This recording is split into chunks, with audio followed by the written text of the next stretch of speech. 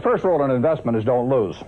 And the second rule in investment is don't forget the first rule, and that's all the rules there are. I mean, if you buy things for far below what they're worth, and you buy a group of them, you basically don't lose money. You need tons of IQ in this business. I mean, you have to have enough IQ to get from here to downtown Omaha, but you do not have to be able to play three-dimensional chess or be in the top leagues in terms of bridge playing or something of the sort. You need a stable personality. You need a temperament that neither derives great pleasure from being with the crowd or against the crowd, because this is not a business where you take polls. It's a business where you think. And Ben Graham would say that you're not right or wrong because 1,000 people agree with you.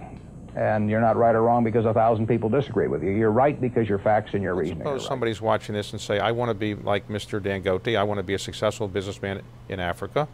What are the attributes, or anywhere, what are the attributes that you think you have brought to the table which make you successful? Is it intelligence, hard work, persistence, all of those things? What would you say are the most important attributes? I think the most important one, number one, David, if you are going into any business, you must understand the business A to Z. You must know that business.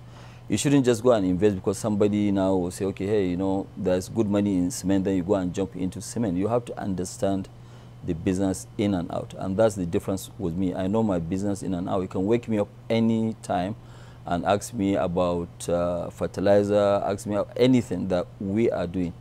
And the other one is really to work very hard, and you have to have the tenacity of continuing to, you have some hiccups here and there, but you have to be focused in terms of what you are doing. The intellectual process is defining your level, defining your area of competence in valuing businesses, and then within that area of competence, finding whatever sells at the cheapest price in relation to value.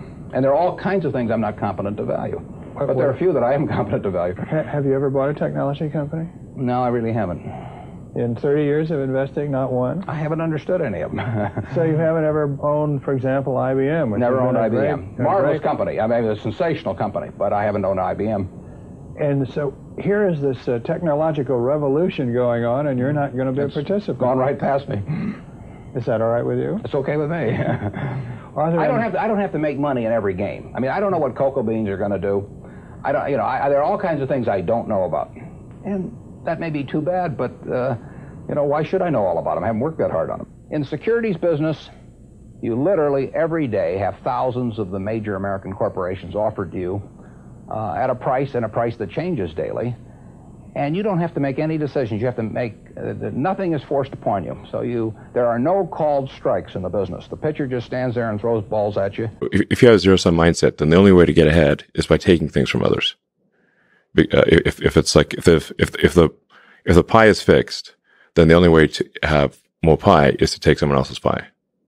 But this is false. Like, obviously the pie has grown dramatically over time, the economic pie.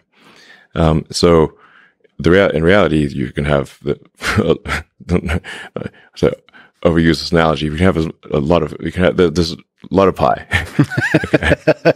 Yeah. Pie is not fixed. Yes. So you really want to make sure you're not operating without realizing it from a zero-sum mindset. In the securities business, you sit there and they throw U.S. Steel at 25, and they throw General Motors at 68, and you don't have to swing at any of them. They may be wonderful pitches to swing at, but if you don't know enough, you don't have to swing. And you can sit there and watch thousands of pitches, and finally you get one right there where you want it, something that you understand, and then you swing.